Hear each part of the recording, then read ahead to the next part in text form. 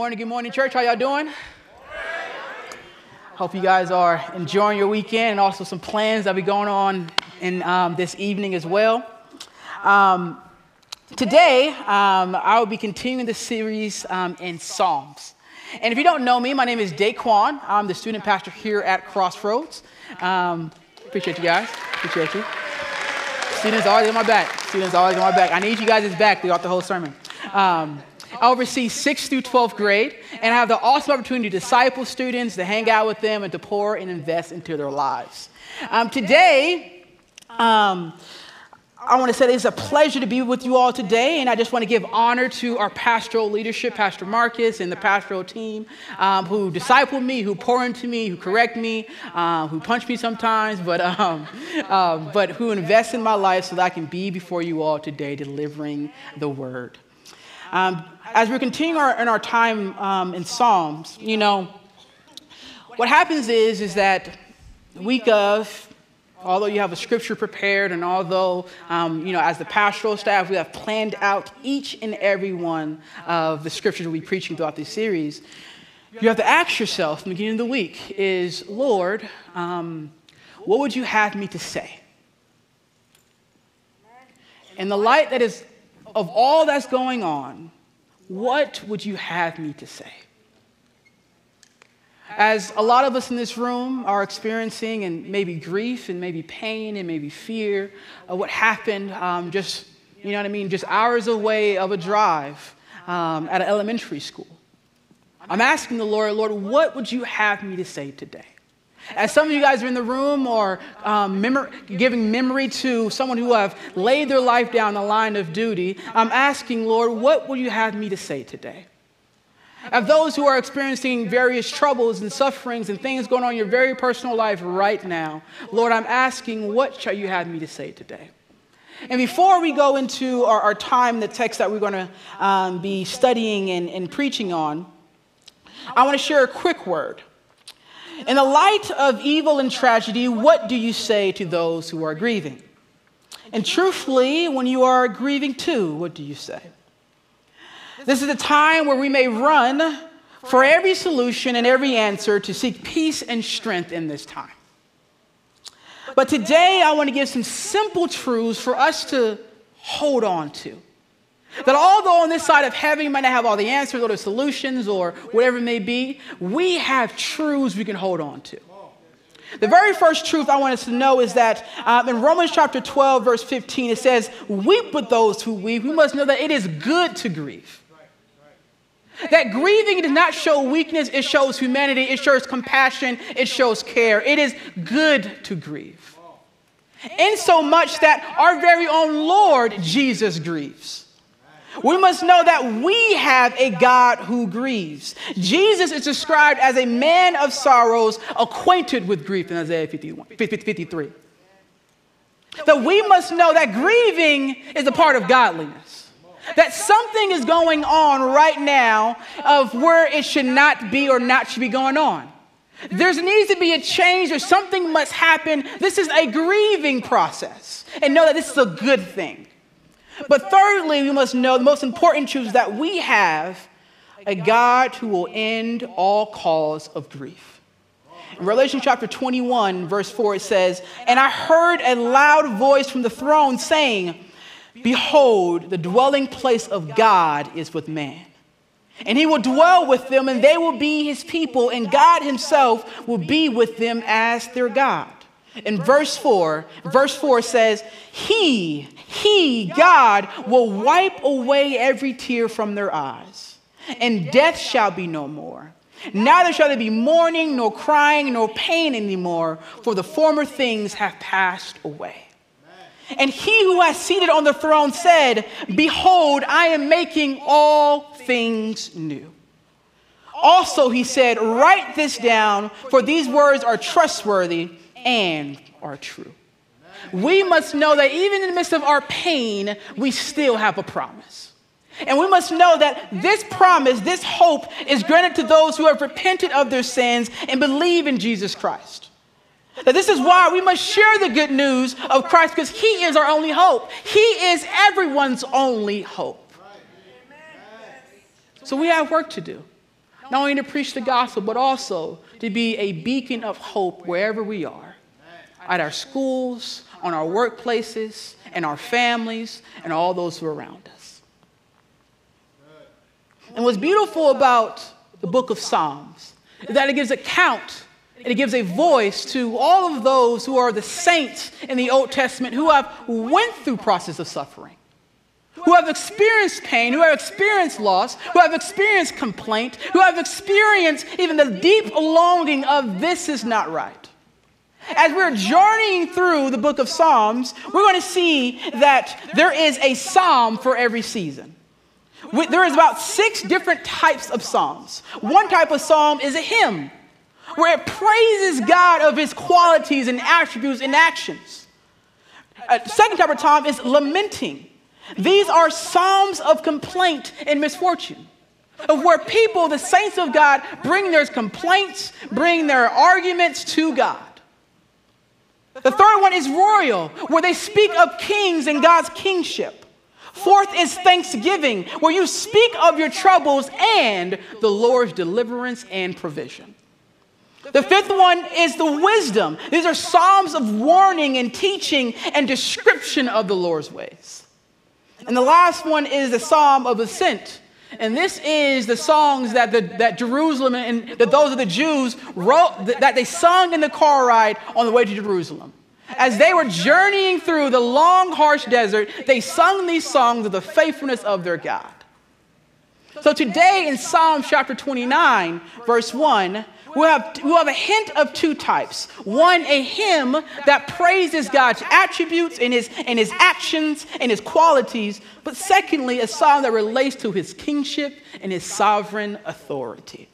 So you have your Bibles with us today. We go to Psalm chapter 29, starting at verse 1. Psalm chapter 29, starting at verse 1. If you have arrived, say amen. Amen. Psalm 29, verse 1 says,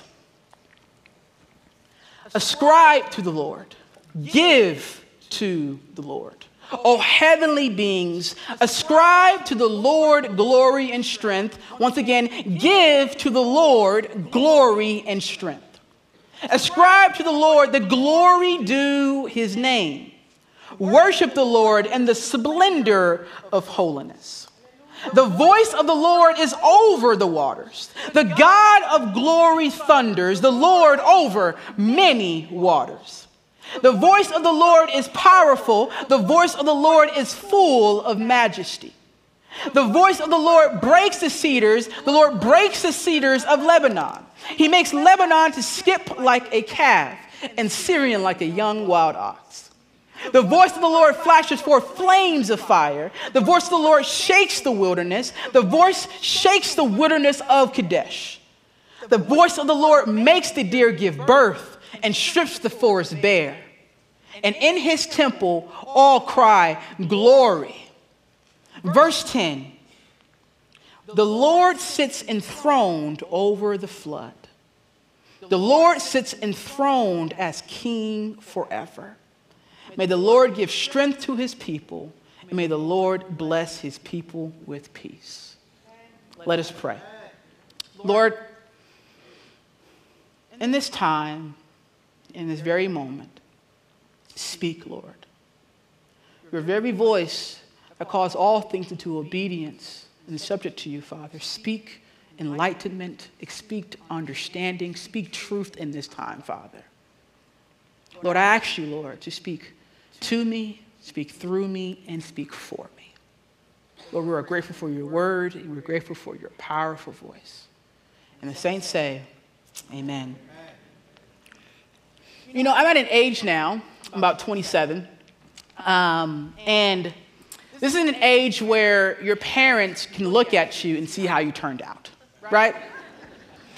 You know, high school, man, high school is high school. You don't know what you are, what you're doing, and where you're going. And then college, you don't know what you are, what you're doing, or where you're going. And once you get around, you know, the older 20s, you know, past the midpoint, you realize that I don't have school to be a clutch anymore, but I have to, like, have real responsibilities. Like, I have to take care of myself and all these things. And as I was looking upon like my life and where I'm at right now, I had to take, just look back to how I grew up, where did I start, how did I become who I am today? And as I took an account of my upbringing, I realized that I did not grow up in a godly family, nor did I have godly friends, nor did I have a godly community around me, which means that everyone around me believed ungodly things and did ungodly things, and I took part of that as well. And as I was thinking upon just the things that we're in bondage of, the sins, the anger, the violence, the lust, the drugs, like all of these things, if I'm thinking of the things that we have bondage in, and all those who are around me, I look back and fast forward, why am I who I am today? When I still have friends in bondage of these things. When I have friends who have lost their lives to these things. Why am I who am I today? Why am I who I am today? And my mom, she gives me a weekly call, And ever since I was little, I knew that I must answer this phone call due to fear. So that has just carried on into, now my young adulthood. And I remember just thinking upon things going on in my family and my friends and all these things. And I had to tell my mom, thank you. Thank you for the sacrifices that you have made. Thank you for the hardships you had to endure. Thank you for all the things that you had to do to get me to the place where I am now. And my mom, with much wisdom, said, Daiquan, I was dealing with stuff too. I was dealing and experiencing things just as you were. The only reason why you are where you are today, because I was praying for you. And this psalm, it talks about ascribing, it talks about giving credit to the Lord. That we must, in this psalm, understand that we have a part that we must give credit, give strength, give glory, give the results to the Lord. This is what this psalm is reminding us today. That no matter what happens, no matter where you are today, no matter what you are experiencing, the Lord is and has always been in control. We must know that we can trust the Lord. If we get anything from today, is that the main point, the main idea is that we can trust the Lord. We can trust Him in times of hardship and in suffering. Not only because of His character, but because of His glory and majesty and the works that He has done. So in verse 1, it tells us this. Ascribe to the Lord, O heavenly beings. Ascribe to the Lord glory and strength. Ascribe to the Lord the glory due His name. Is worship the Lord in the splendor of holiness. This is reminder after reminder after reminder that we must give Him recognition. That we, no matter what season we're going through, no matter what suffering that we may be experiencing, that the Lord is still good. That the Lord still has strength and glory for us to give Him credit for. That no matter what we're experiencing right now, if it wasn't for His strength, it wasn't for His glory, we will be in a much worse circumstance. Ascribe is used 3 times in this text. And it talks about to give, to go to bring, for us to remind it that in all times, regardless of the circumstances, we must give something to God. It is giving Him to do credit, to do glory, and to do respect upon His name. It's funny in the midst of prayer, in the midst of us being on this side of heaven, dealing with suffering and dealing with pain and dealing with all these things. We are experiencing these things each and every day. Scripture that I spoke of talks about when Christ comes back to redeem His church and redeem His bride. But right now on this side of heaven, we have suffering, we have pain, we deal with loss, we deal with hardships, we deal with all these things. And even in the midst of this, we have something good to say about God. The question that we must ask is, what am I giving the Lord? Am I giving the Lord credit and respect upon his name? Am I giving him the glory and strength due to his name? Now, let's define glory a little bit. As of whatever it is good in my life, whatever it is great in my life, whatever gives me peace, whatever gives me joy, whatever gives me any means of solace in my life, that is accredited to the Lord. Talk about strength. No matter how we're breathing right now, that is a strength accredited to the Lord. That we can walk in holiness, that is strength to the Lord. That we can be at our jobs and be a good witness to Christ, that is strength to the Lord. We must accredit all these things to the Lord. What am I giving the Lord credit for? And how am I giving it? What I love about verse 2, it talks to us a little bit about the posture of how we give this credit to the Lord. Verse 2 says, ascribe to the Lord, give to the Lord the glory due his name. And it says, worship the Lord in the splendor of holiness. Worship the Lord in the splendor of holiness. We must know that we must watch how we worship. Because it's very easy to believe in God, right? You know, we go to VBSs, we're raised up, people say it on TV, people say it everywhere, believe in God. The hardest thing is to trust in the God you believe in. Because in times of pain, in times of suffering, very often we don't run to what we believe, we run to what we trust in, right? So we must know that our worship is founded upon trusting in the Lord, in his power. That we cannot worship the Lord unless we see the splendor of his glory. That if God is small to us, if God is just a nursery rhyme or something our parents tell us, we will not worship him. We must know that the substance of our worship depends upon our dependence upon him. And it says, in the splendor of the Lord, in the splendor of his holiness. Now, this helps us to know a little bit our posture when it comes to seeing God and viewing God and worshiping him. Splendor speaks of his greatness, of his awe, of his power, of his strength, of his salvation, of, truthfully, him doing the impossible. If we cannot see those things, we will have no trust in him in the times of suffering. And we will run to the various things that give voice in our lives and not to the voice of the Lord. But then it continues to say, in the splendor of holiness. Now, holiness is one of those church words that no one uses really in regular life. So all holiness means is to be pure and separate from sin and have no rival. Which means that in the midst of our worship, in the midst of our trusting him, we must understand that we are being separated what's going on around us. We're being separated from the suffering and things that we're experiencing so that we can worship in his holiness. We can worship in his awe. We can worship in his greatness, in his strength. That in the midst of the storm, we have something to worship in the eye of the storm. This is what it's communicating to us. And as we journey through the rest of the verses, God is going to show how he has authority, how he has power, how he has glory. We must know that we and all that is created is rightfully his.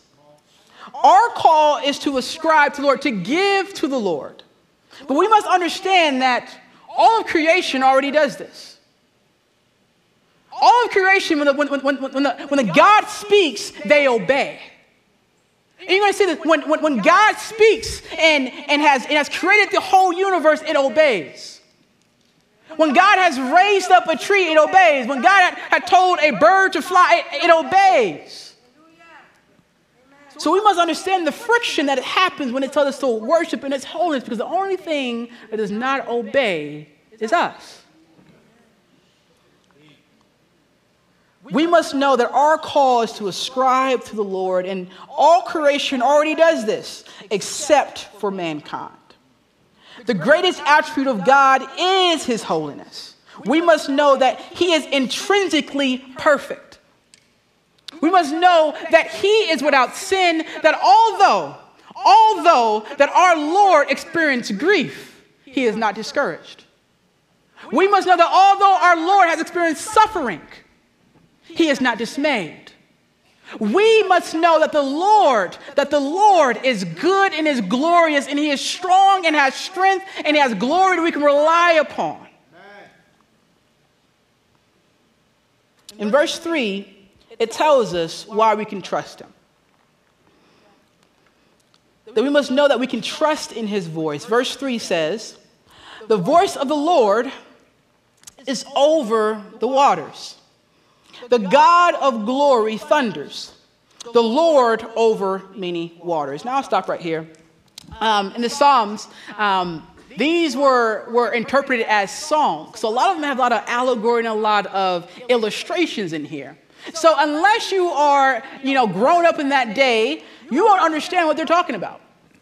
It says the voice of the Lord is over the waters. In that time and age, the culture viewed the waters as being destructive and being chaotic and as being, truthfully being evil, and that all that I have, if I go across this water, I may be abandoned and be wrecked.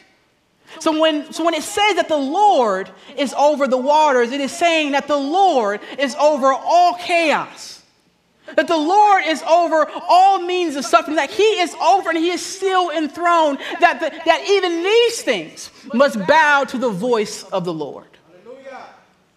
We must see that the God of glory thunders, the Lord over many waters. Verse 4, that the Lord is powerful. The voice of the Lord is full of majesty. Now, talk about the power a little bit. One thing we believe as Christians is God's complete sovereignty, which means that a bird cannot fly, a dog cannot bark, or a bee cannot buzz without the voice of the Lord that says so.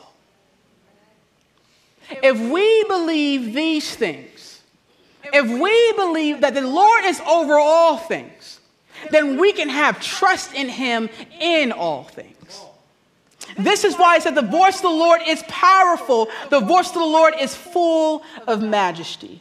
Verse 5 said the voice of the Lord breaks the cedars. The Lord breaks the cedars of Lebanon. He makes Lebanon to skip like a calf and Syrian like a young wild ox. When it talks about these cedars, it's talking about kind of trees that resemble like sequoia trees. Huge, unmovable. That if you have a sequoia tree in your front yard, it ain't going nowhere. So when it talks about the Lord breaking the cedars of Lebanon, he is breaking the things that seem impossible and immovable in our lives. That when it talks about how that Lebanon will skip like a calf and Syrian like a wild ox, he is talking about the mountainous ranges around them that were hard to climb, that were taxing to climb, that were immovable. He is talking that the Lord's power is so powerful and majestic that the Lord can have these mountains skip like a calf. We must understand that the Lord's voice controls everything. We can trust in his voice. Verse 7 says, the voice of the Lord flashes forth flames of fire. The voice of the Lord shakes the wilderness. The Lord shakes the wilderness of Kadesh. The voice of the Lord makes the deer give birth and strips the forest bare. And in his temple, all cry glory. We must be reminded each and every day, each and every Sunday that we come in here, that the reason why we are here is that for us to ascribe and to give God glory for his deliverance and faithfulness of today and tomorrow. We must know that these verses unpacks his glory and strength. That the things that man cannot tamper with, God has a voice and sovereign control over.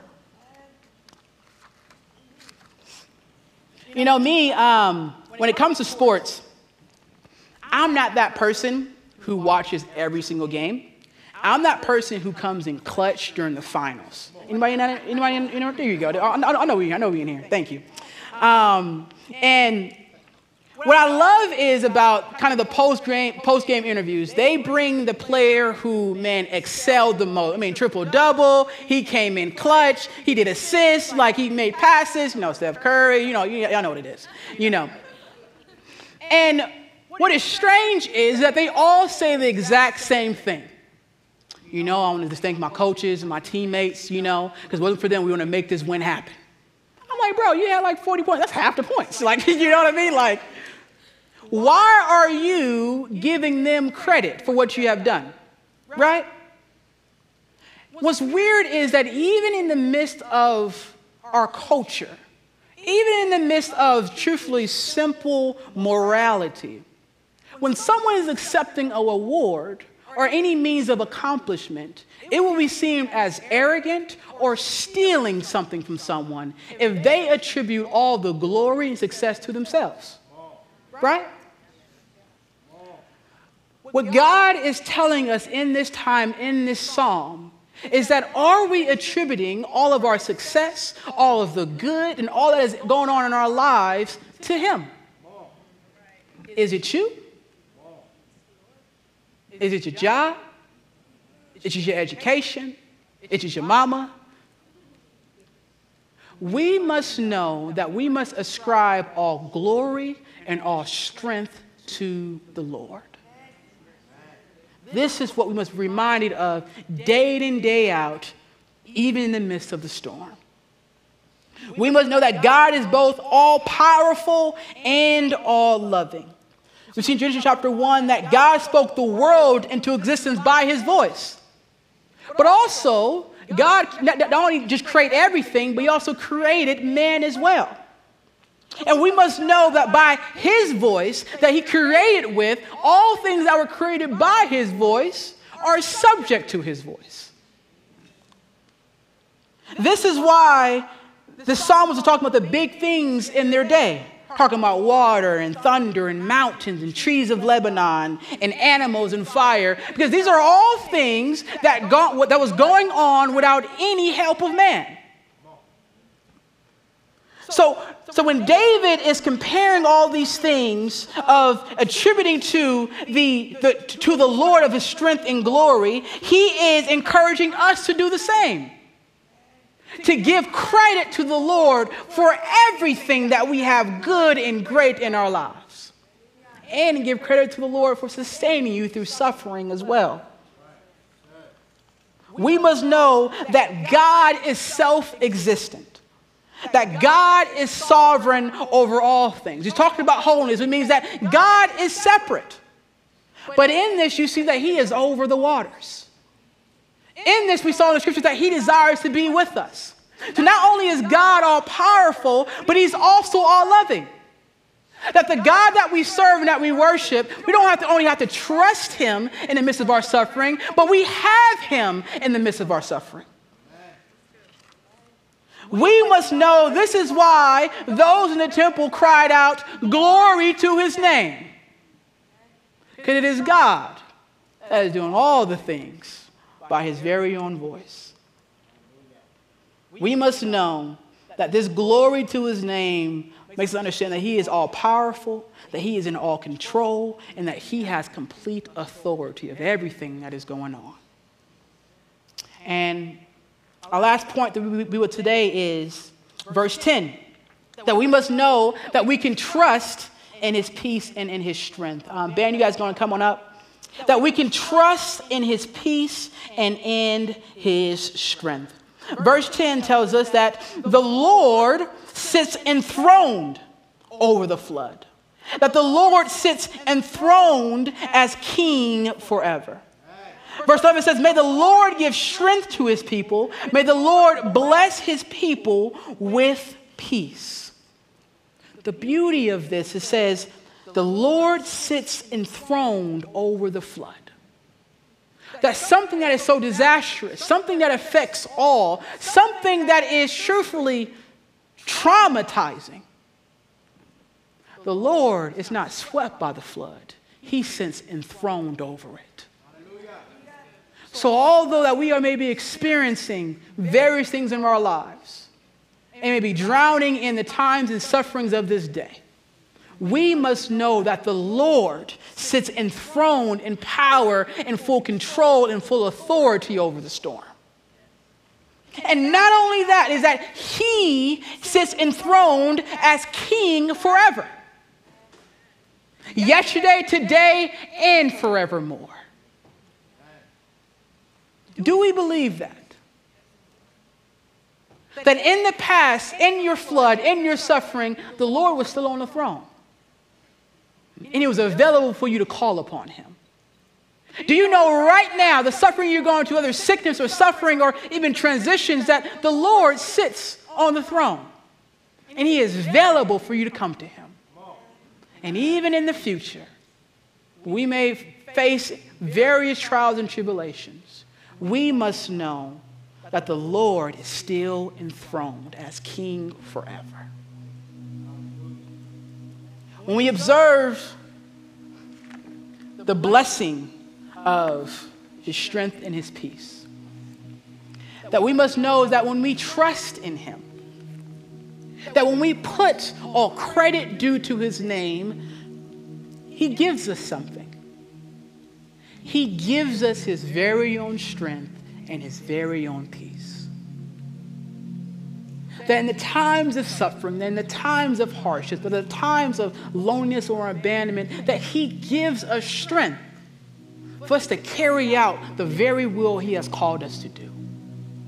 That he gives us peace to have sanity to walk today. And for us in this room today whom don't know this Lord of strength and peace, the Lord not only saw us in our suffering and our grief and in our sin, the Lord came down to suffer with us as a man. That man, that God-man, is Jesus Christ. And he came to suffer in a manner just like us, so that he can be a high priest, so he can be a God that can sympathize with our weaknesses. But not only our sufferings he came for, but to relinquish the debt and punishment of our sins. We must know that the strength in this peace comes by our Lord Jesus Christ. Let us pray. Lord, we are grateful for your word. We're grateful for being trustworthy, being omnipotent, being all present, being all knowing, O Lord. Lord, it's by your voice alone, that anything happens. That all things are subject under your voice. So I pray for all that are in this room right now, Father, that if they are experiencing a season where they have no strength or they have no peace, that they may know and recognize that, Lord, it is you who is enthroned over the flood. It is you who is in control no matter what is going on. So today, encourage them to put their trust in you and watch the strength and the peace come. Thankful in your precious name. Amen. If you are here today and you are experiencing suffering, sin, turmoil, transitions, as a church, we want to pray for you. This is the time where, yes, we all come here and cry glory upon the Lord. But that comes because we all have a story to speak of his glory. So if you are experiencing anything right now, let's have our pastors come on up. If you are a deacon, you can come on up. Deacon and maybe a wife or so, come on up as well.